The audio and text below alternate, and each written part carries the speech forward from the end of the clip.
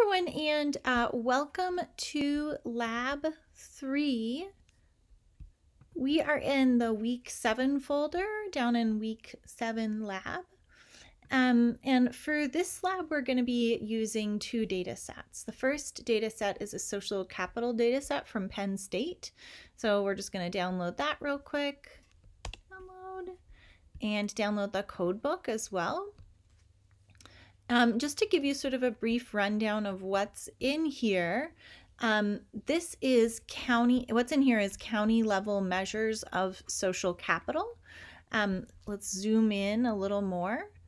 And what you can see is here is something called a FIPS code, a county name, and then SK 2014.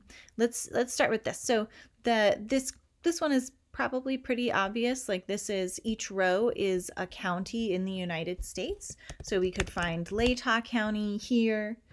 We could find Ada County up here. And each county has its own row, okay? Now, you might be wondering what a FIPS code is. You should think about this as being like the name of someone, and then a FIPS code is like a social security number or unique ID for this county. And it's made up of two components, this FIPS code.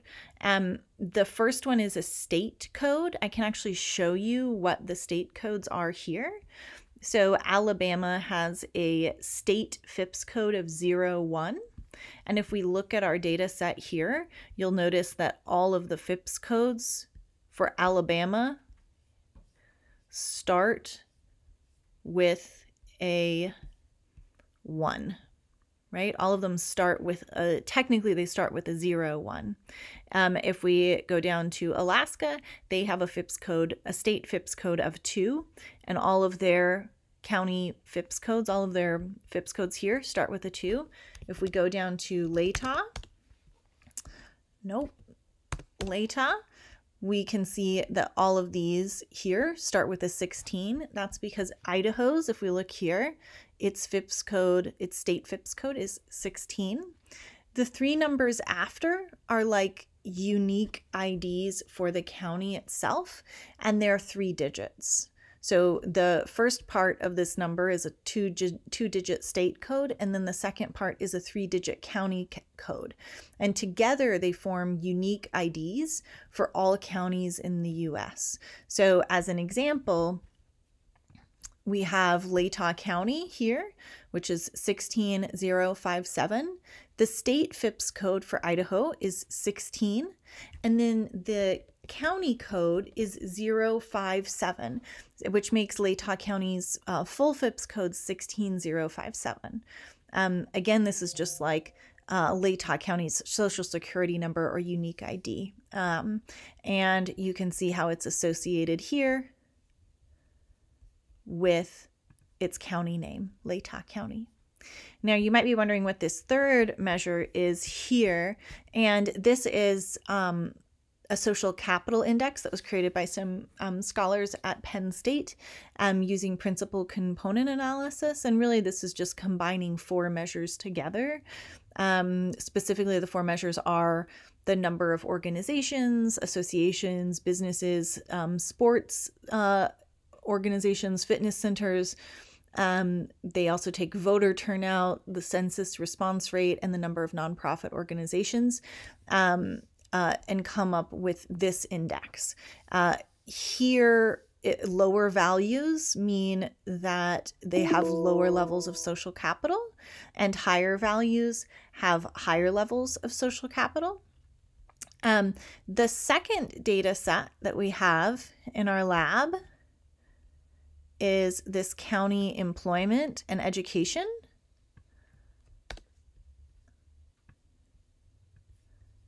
Just open that up real quick.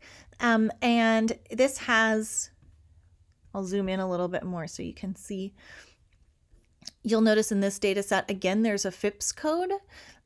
There's the state, the abbreviation. There is the name again. You also have the unemployment rate, the urban-rural classification, median household income, the percent in poverty, the percent of people in the county with less than a high school degree, the percent of people with a high school degree, the percent of people with some college, and the percent of people with a bachelor's degree. Okay. Now we have our two data sets, and clearly this one is here in this spreadsheet, and this one is here in this spreadsheet. So we need to figure out how to join these together, because what I'm interested in examining today is if there's sort of a preliminary relationship or association between social capital and poverty. In other words, is there higher social capital in counties with lower levels of poverty, or is there higher social capital when there are higher levels of poverty? But right now, the data sets are in two different spreadsheets, so we need to figure that out, how to join them. And the easiest way to do that in Excel is a formula called VLOOKUP. So I'm going to zoom in a little more too, just so you can see some of this here a little better. So VLOOKUP really allows you to join two data sets together, column by column. And the basic syntax, so if I take you back over to the guide here, then I can show you the basic syntax. And it's something like this. Equals, and then the phrase VLOOKUP, which is what the command is, open parentheses, and then what you want to look up. So like in our case, we're going to be joining based off of the FIPS code, which is a unique ID.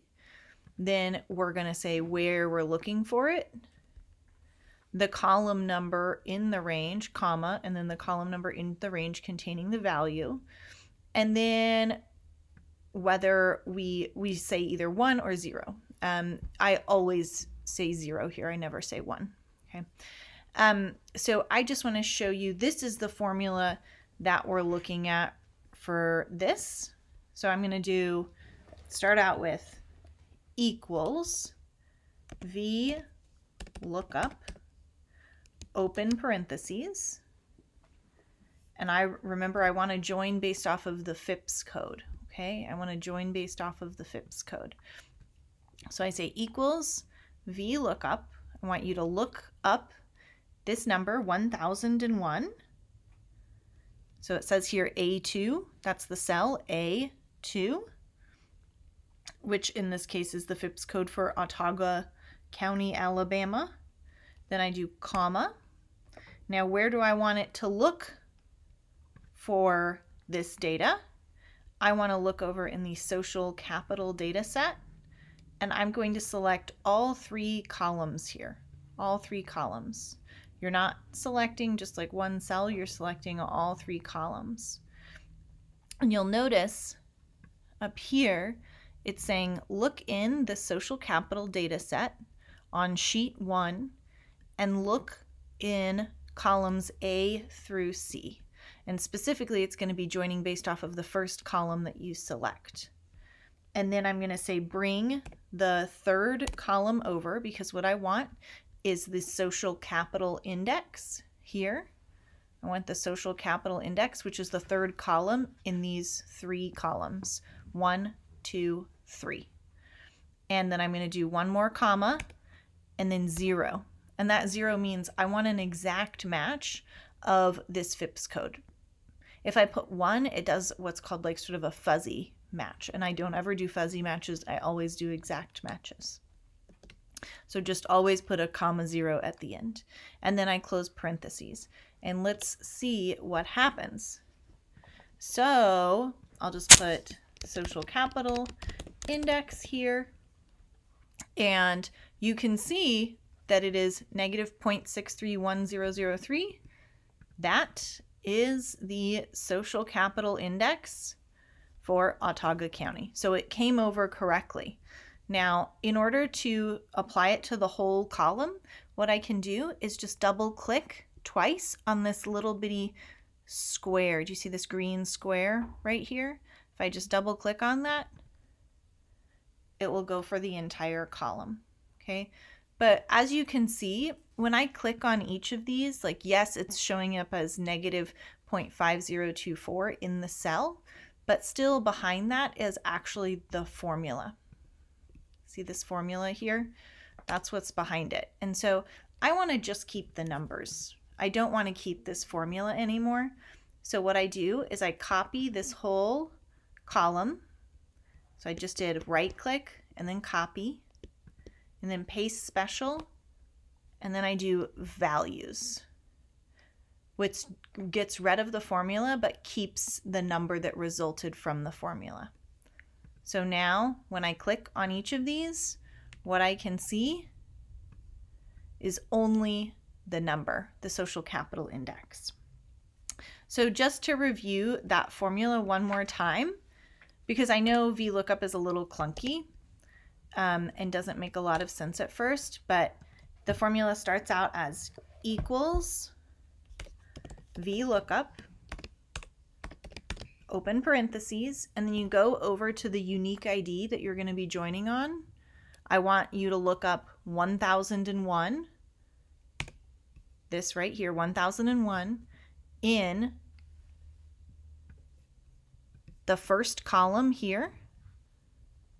And when you find 1001 in this column, I want you to go 3 rows over and bring me the value from the column that is 3 columns over. Does that make sense? So we'll go over it again in class. This is one of the clunkier things to work with at first, but it is super, super useful. Okay. So let's move on to correlation. So correlation is really just a measure of how much 2 variables are associated with one another. Correlation is not causation, obviously. You hear that all the time. That one variable causes another. That is not what correlation is telling you. Correlation just sort of gives us a peek into whether there's an association between the two, whether the two are moving together, but it can't tell us which one is causing what, or even if there is causality involved. It's just that they are moving together at the same time. Now, correlation is much easier than VLOOKUP, so I don't want you to worry too much. So if we are interested in the relationship between social capital and poverty, all you do is do equals correl, and then you take the first variable you're interested in, and you just highlight all of these. All of these. In fact, I can just scroll down to the bottom and highlight from there. Now, the next thing is it wants another thing, because correlation is about an association between 2 variables. It's about an association between 2 variables. So if I'm interested in social capital and poverty, I'll just go right over here to the poverty rate, and you'll notice that there's a comma after that first column, and then I select the next one, percent poverty. And I'll just scroll all the way down to here. And then I close parentheses. So all this is the correlation between the values in the social capital index and the correlation between the percent of people who live in poverty in the county. And what we can see here is it's negative 0.275896. If you're familiar with correlation coefficients, you should know that they range from -1 to 1. So -1 means that there's a perfect negative relationship. So when one variable goes up, the other variable goes down. 1 means that there's a perfect positive relationship. So when one variable increases, the other variable also increases. And 0 means that there's no relationship. In our case, the -0.27, or really -0.28, indicates that there's a somewhat negative association between poverty and social capital. In other words, counties with greater proportions of people in poverty are likely to have lower social capital. To be clear, again, this is just correlation. This is not causation. We are just saying that the two seem to be associated with one another. Now, I do want to show you this for when you get your own correlation coefficients. We're going to be talking about like how to discuss them, how to characterize them. So if you get something like -7 to -1, that's a strong negative association. If you get something like -0.3 to -0.7, it's a moderate negative association. A 0.1 to -0.1 is no association. So this here should provide you with a little bit of, in your lab guide, should provide you with a little bit of an opportunity for how to discuss correlation coefficients as well. Okay. So, and then these questions, we're just going to be working on social capital and other social and economic variables to see how correlated they are with one another. But I will see you all in the lab.